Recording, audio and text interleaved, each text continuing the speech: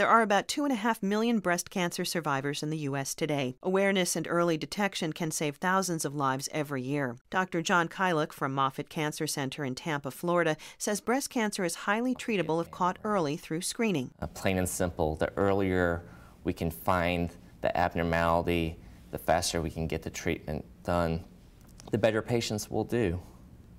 That is the bottom line, that mammograms save lives. Women who have not yet had mammograms also have the power to catch the disease early. Breast cancer survivor STENA CAMPAGNA urges each woman to be her own advocate. I don't think it matters what age you are. I would really encourage all women to do monthly breast self-exams, even as young as 18. To determine your risk for breast cancer, talk with your doctor about prevention and early detection. For more information, visit the Moffitt Cancer Center website at moffitt.org or call 1-888-663-3488.